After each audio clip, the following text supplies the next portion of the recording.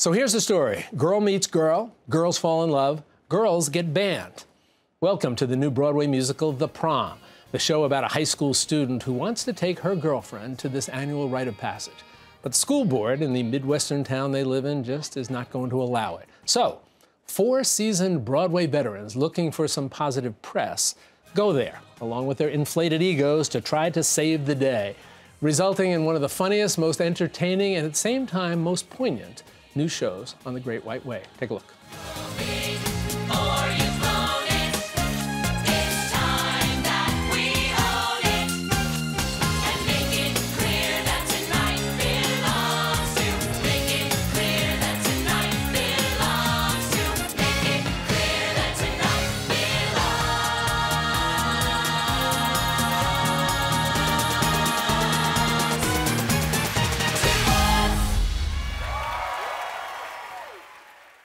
Joining me now are 2 of the lead actors from The Prom, Caitlin Kinnunen, who plays the teen Emma, and Brooks Ashmanskas, who portrays one of those vain actors. It's so nice to have you both here. Isn't that hard? You're expecting the audience to envision the notion of, can there really be vain and egotistical and self-centered actors? It's insane. Yes. Well, but you do well in predicting. We're talking, I gave the scenario here. Yes. Right. So we're talking about a situation where you're struggling with gay rights. But I've heard you say, Caitlin, especially, it's about so much more. Yeah, it really is. I think the show does such a wonderful job of combining these 2 different worlds and bringing them both together and opening conversations. And they can't be more different worlds. Polar opposites. But it brings up so many great topics and opens conversations with people because we approach it with humor and light instead of like really getting to it. And therefore people come and see it and they say, oh, we can have conversations about this. This is fine. And the humor, again, I I know it's going to be funny, but both my wife and I said the same thing. It was one of those kind of laugh out loud, your stomach hurts funny. Good. Yeah. Didn't expect that much humor to it. Yeah, it's, you know, it's quite a... It's a great group of people who really know what they're doing when it comes to musical comedy, and that's saying something, because it's hard. Oh, it is. You know, what's the line about, Comedy's drama is hard. drama is easy, comedy is hard. And that's true. Yeah, and you've both gotten great reviews in this. Everybody's gotten great reviews. I mentioned to you, I saw one that said, for you, comparing you to Robert Morse, Zero Mostel, Nathan Lane, which is it's pretty heady compliments. Quite a compliment, yeah. Let me ask you a little bit more serious question, right? Because we talk about the issues that are at the heart of all of this. And the issues, the best way to tell a story is through people. So you can talk about issues, but if you can put a face on it, if you can make a person represent something, that's how the best way to tell those stories. I'm wondering about, look back to 8-10 years ago when this was getting started. I did an interview recently with somebody, and we were talking about the progress of gay rights in the U.S. Supreme Court, and we mentioned that just the most recent Gallup poll in 2018 showed that now 2/3 of the American population, according to the poll, accept the notion of gay marriage. Wow. 10 years ago, it was completely the opposite. Yeah. 2/3 said no, and only 1/3 said yes. So I'm wondering what you think about the timing.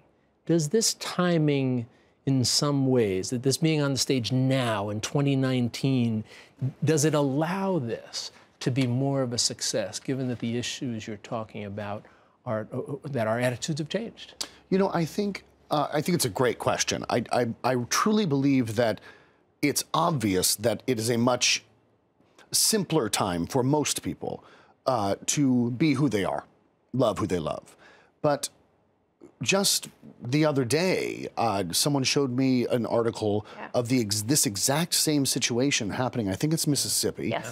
And a girl, was banned from her prom. Yeah. So it's sadly, this show is still deeply timely. It happens every year. Every year. Every year on prom season, there's one of those stories. There are kids across the country who, for some reason or other, whether it's because they want to wear a tux to their prom, whether they want to take someone of the same sex, they either get banned, expelled, suspended, or the proms get canceled, and it happens every year. And people see this and they assume like, oh, this was just one event that happened ages ago. No, it's every year. Yeah. So I get time and place are important for it. Yes. Some of the other interesting stories within the stories. It's your character Barry is this sort of this brash, over the top, fabulously egotistic, actor. But you have, among so many other moments, is one of them where you talk about not having been to your own prom. Yes. And a great song about that. And it's interesting that I felt that the audience really plugged into that. Yeah. Do you guys get a sense when audiences sort of plug into certain acts and certain songs? Absolutely. So what do you think it is for that?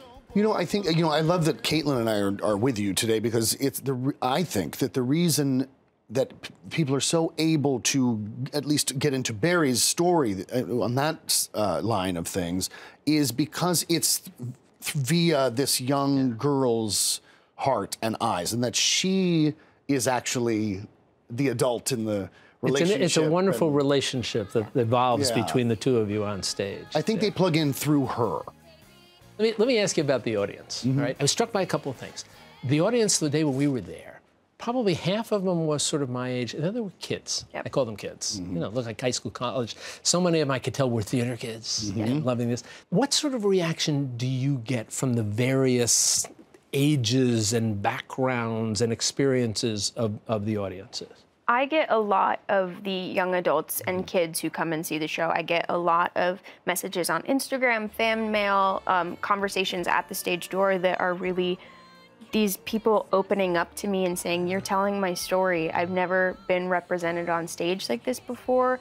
I feel seen, I feel validated, I feel heard, and that playing this role, that just means so much to me, and especially that these young adults can come and like have the courage to say that is just outstanding to me, and it's such like a refreshing thing, and it's so heartbreaking to see all of that, and so I'm very. But there's so many of them that need to see you, need to see themselves in you. Yeah, I have. There was one girl who came up to me at the stage door, and she was like really close to the barricade, and she just grabbed my arms and she said, "I'm gay. My mom is standing right behind me. I haven't told her yet. This show meant the world to me. Thank you for this. I don't know what to do now, but thank you."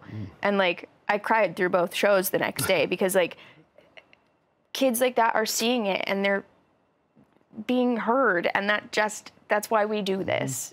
So like that's the reaction that I get, and it's just I can't even like fathom it. And I've said this before, but we know that the true value of the arts and theater is not only to entertain us, but to teach us. Yes. Make us think, help us learn.